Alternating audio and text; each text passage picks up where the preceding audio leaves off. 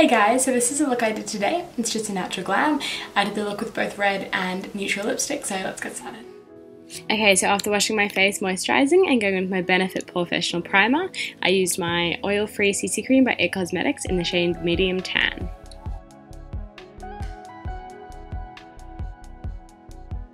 I then went in with my Tarte Tape Shape Concealer in the shade Light Medium Honey. I did this to highlight a few areas, under my eyes, and the bridge of my nose, and the middle of my forehead, and just around the mouth.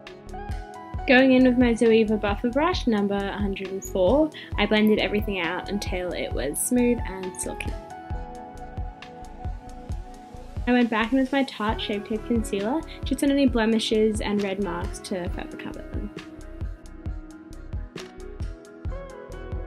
Going back in with the same Zoeva brush, I blended everything until I was happy with how the product sat on my skin.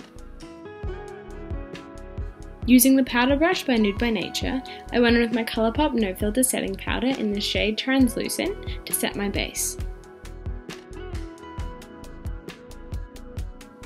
I went in with my Benefit Hoola Bronzer and a Morphe contour brush to contour my cheekbones, forehead, jawline and nose. Using a Fenty Beauty highlighter in the shade Hustler Baby, I used my finger to highlight the end of my nose, my cupid's bow, and a Morphe highlighting brush to highlight my cheekbones.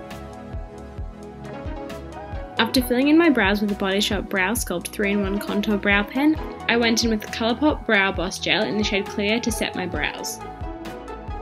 Then, using a fluffy eyeshadow Morphe brush, I went back in with my Colourpop No Filter Setting Powder and set my eyelids. Using the Jaclyn Hill palette by Morphe, I used the same fluffy Morphe brush to go in with this colour.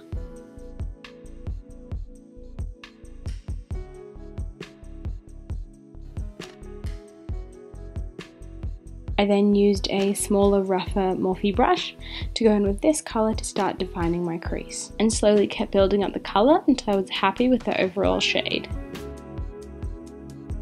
Going in with this colour and a smaller, rougher Morphe brush, I continued to define my crease, and again just kept building it up until I was happy with the shade.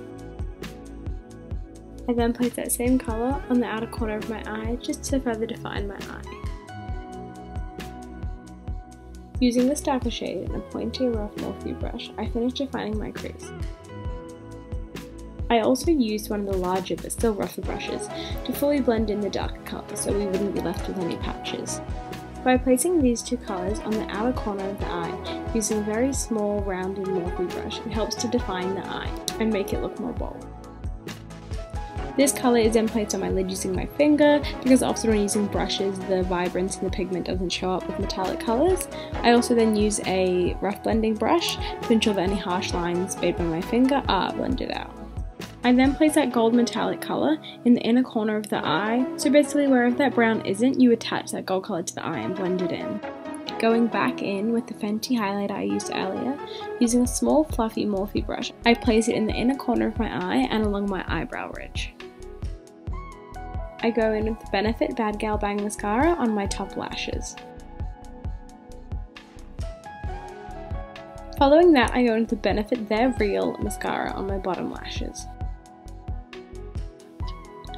I then go in with the NYX Soft Matte Lip Cream in the shade Abu Dhabi, which is followed by the NYX Butter Gloss in the shade Los Angeles. I also went in with the MAC Matte shade Chili, finishing off with the Chanel shade 64, just to give it some gloss and moisture.